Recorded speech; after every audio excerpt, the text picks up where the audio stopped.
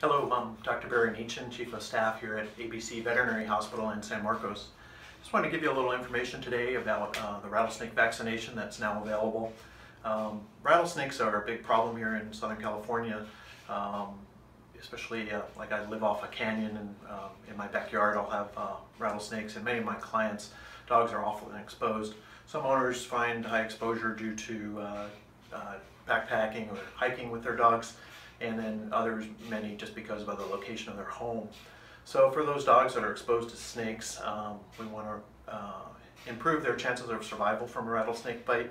So rattlesnake vaccination should be planned prior to snake season.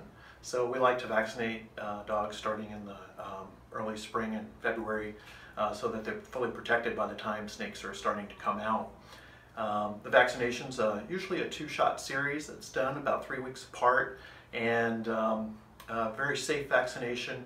Very rare problems with local irritation, but otherwise the dogs do very well with vaccines.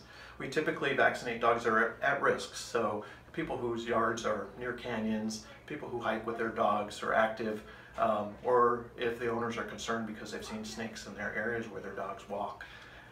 Snakes usually bite the face or legs, and depending on the snake bite, the age of the snake, when it ate last, some of these snake bites can be lethal.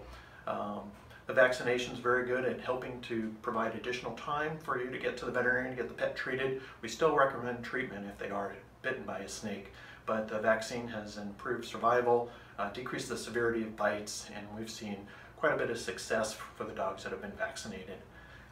If you have additional questions, click on the link below or call the hospital at the phone number below, and we'd be glad to give you more information, either that you could read or if you'd like to talk to us about it. Thank you very much.